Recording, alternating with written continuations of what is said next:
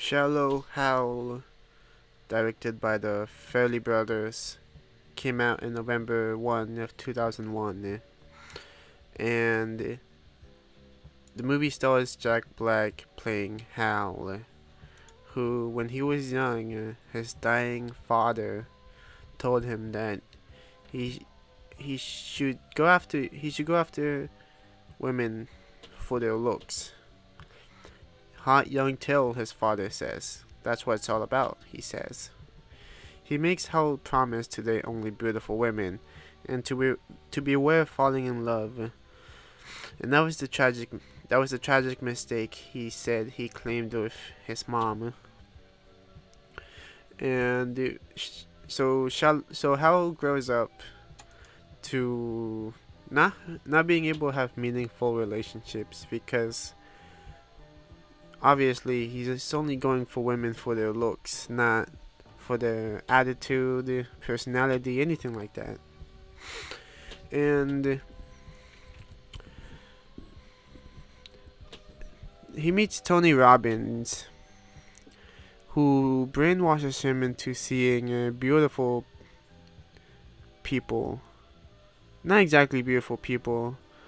He starts to see regular people or quote unquote ugly people as beautiful because he's seeing what's on the inside. For example, when he starts to look at the ugly women at the club, he sees them as these hot women. And I'm not sure if the movie I think the movie could have handled that a little better because Jack Black, even though he's going after people that have good personalities now after Tony Robbins brainwashes him, he's still mainly like going for them because they're hot and beautiful.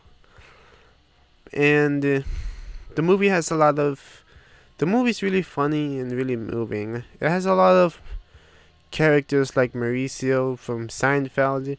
It has Gwyneth Paltrow playing Rosemary, the eventual woman that Hal gets with and falls in love with. And it has this guy Renee Kirby who plays Walt, and he's like this deformed, disabled guy.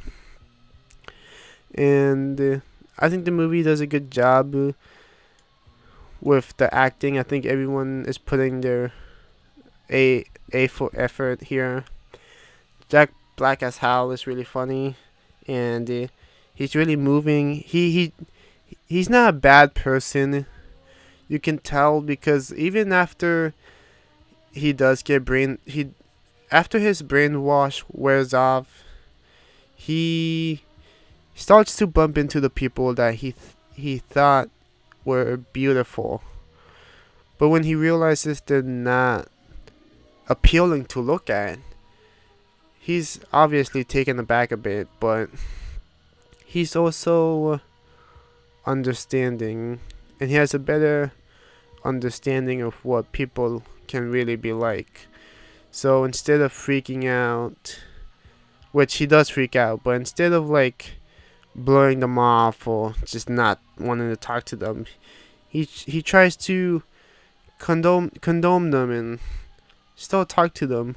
There's a beautiful scene in the movie with one of the children from the children's hospital, one of the burn victims, and Hal is taken aback and he's trying to process what he's looking at, and he's trying to recognize who that is after his encounter with Katrina, or one of the girls that he met earlier.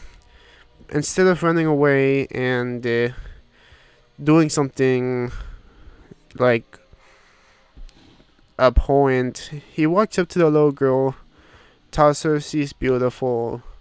He's condoning her, and he's being sweet to her. Oh, hi, Cadence.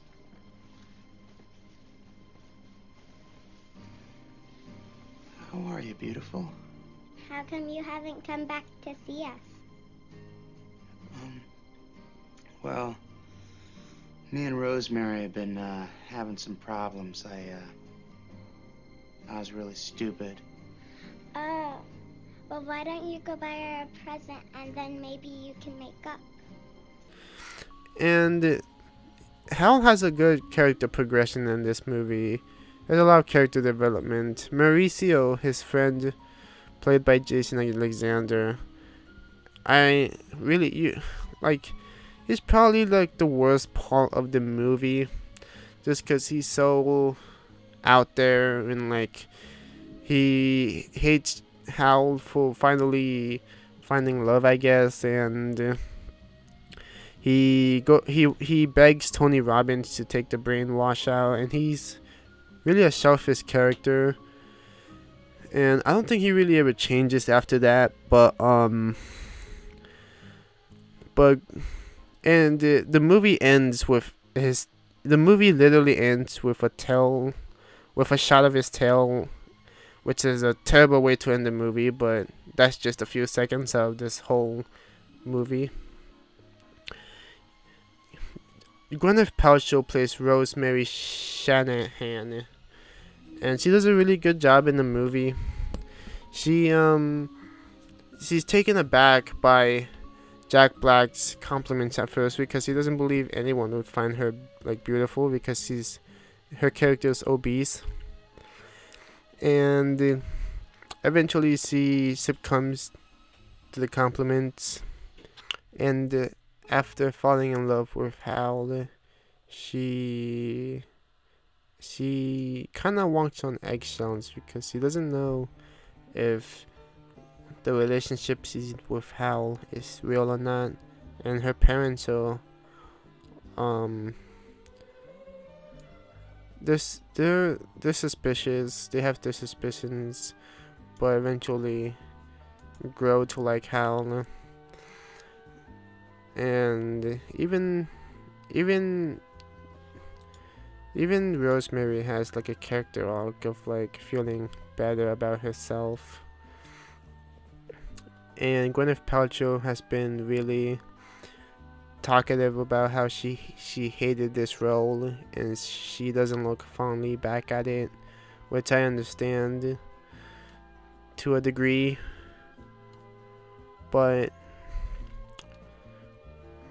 there's a few outdated jokes in this movie which don't really hold up, but other than that, this movie is a really good movie, and I would recommend watching it. I would give this movie 3 out of 5 stars.